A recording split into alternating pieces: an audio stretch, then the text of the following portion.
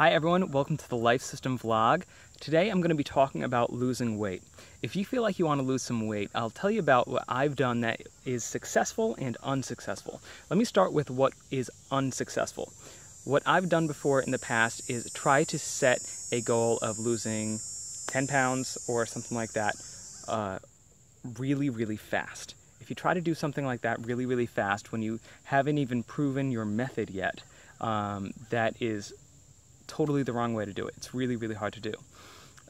So it doesn't matter what kind of exercise routine you do or anything like that. If you haven't proven the method, then it's not going to work.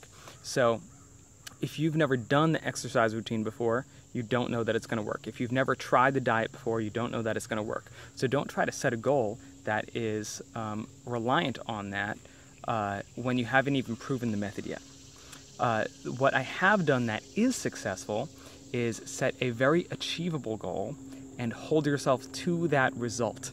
Whatever the method you choose to do to achieve that is totally up to you, and it can change. But I've had success with low carb and setting a goal that is a must. So for the setting the goal that is a must, I use Beeminder.com. That is a tool online that you can set a very achievable goal of losing, set it way far out. So let's say that you want to lose 10 pounds, which is totally normal, but put it like 3 months out, and you need to follow this path of, actually it would be a downward slope, follow this path of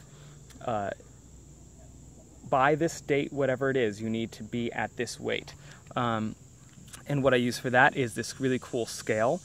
I'll have a link to it in the description below. It's a scale that is Bluetooth that will connect to your phone.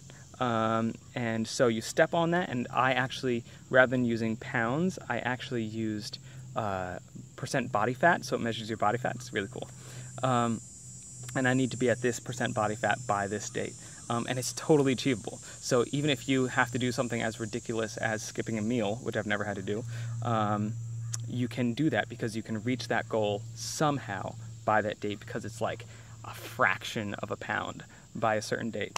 So whatever that is, just don't do anything extreme. Do something very simple, and have it be a long way out, because then you know no matter what you can achieve that.